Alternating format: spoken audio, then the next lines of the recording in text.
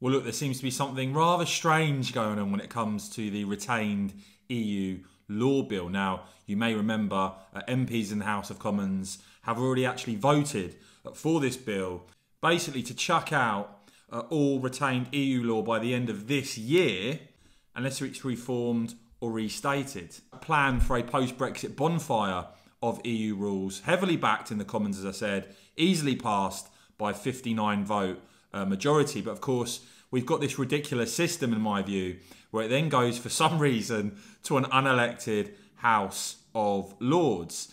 And one of those in the Lords, Conservative peer Lord Moylan, has drawn people's attention to this.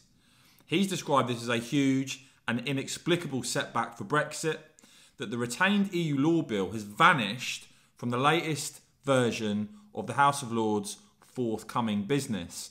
It looks like the bill has now been dropped from current business, replaced by the online safety bill there you see on the 19th of April. Now, David Campbell-Bannerman questioning what is the hell is going on here, saying if this is linked to the Windsor frame-up, Sunak has betrayed Brexit. He says the biggest economic benefit of Brexit is deregulation, so this retained EU law bill is critical to delivering Brexit. There are no excuses for delay. Stephen Barrett giving his take on this, that in fact the retained EU law bill not compatible with the Windsor framework, which of course voted for overwhelmingly in the Commons with some notable exceptions, including the likes of Boris Johnson and Liz Truss voting against it.